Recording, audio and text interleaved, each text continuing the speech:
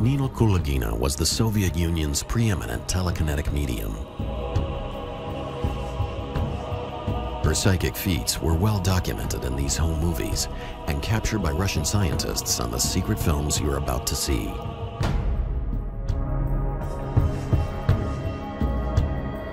Focusing her will on a target object, Kulagina was able to move objects weighing up to 1 pound, using the raw power of only her mind. During these experiments, she claimed to feel a sharp pain in her spine, and scientists recorded her heart racing to 180 beats per minute. Startled scientists suggested in Kulagina's case, the electromagnetic energy normally emitted from living tissue was greatly amplified. By placing her hands in close proximity to a target object, this energy field was actually able to move it. She was taken to various laboratories throughout the Soviet Union to be measured, studied, researched, and the KGB was behind it as far as I know. Intrigued by their initial success with Kulagina, Soviet researchers decided to see what the limits of her powers were.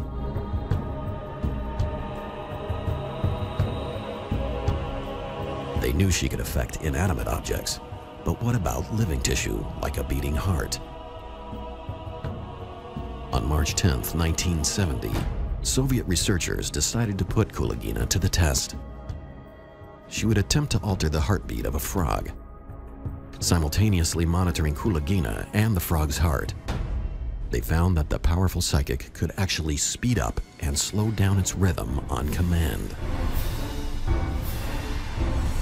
This was truly a revolutionary breakthrough in parapsychology research. They discovered that telekinetic power could be used to affect the bioelectrical impulses of living tissue. And then, in a disturbing demonstration of her abilities, Kulagina successfully commanded the heart to stop beating.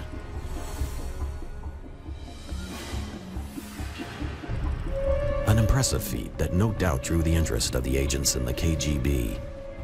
Could such a power be used against human beings?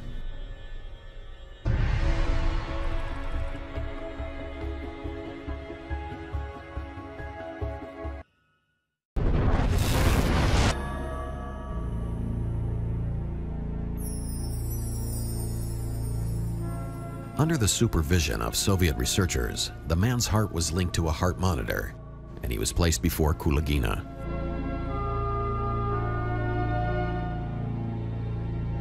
As she concentrated on his heart, the man's steady rhythm began to change rapidly.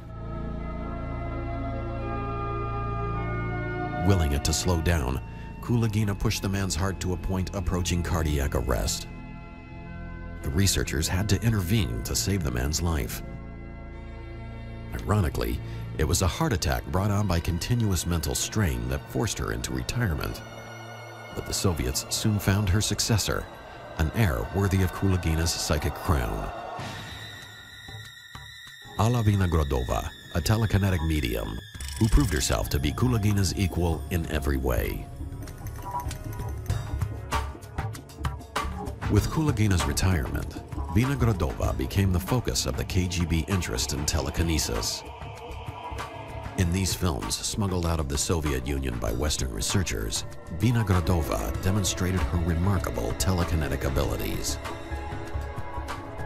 With a wave of her hand, the target object is compelled to move, guided by an invisible force. The object changes direction several times, totally responsive to her will.